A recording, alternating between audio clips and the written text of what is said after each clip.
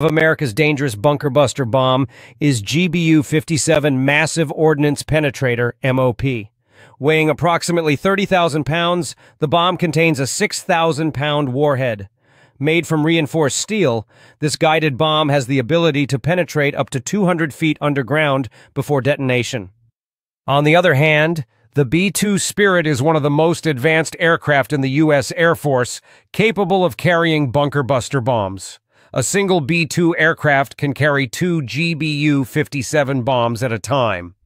According to the U.S. Air Force, a B-2 aircraft can drop multiple bombs, allowing for even deeper penetration capabilities.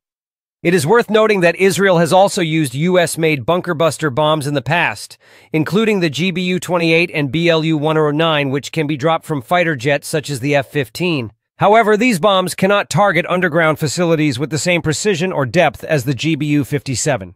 For example, they are not capable of reaching Iran's underground Fordow nuclear facility. In 1924, Israel reportedly used BLU-109 bombs in an attempt to assassinate Hezbollah leader Hassan Nasrallah in his underground headquarters in Beirut.